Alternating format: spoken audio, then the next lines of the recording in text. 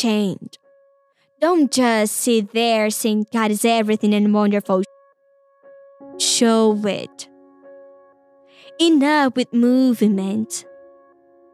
Enough with so many compliments, this and that. No, let's stop this. Let's tear our hearts open, humble ourselves, repent. We just change.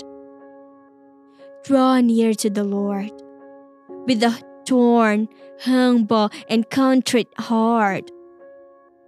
Humble yourself before Him. God is allergic to the proud. How many times have I seen people groaning because of pride? A pride. A terrible pride. When I meet a person without identity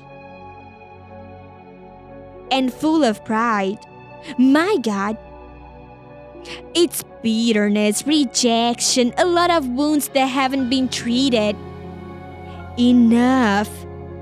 Humble yourself. Obey. Make room for change. Revere the Lord.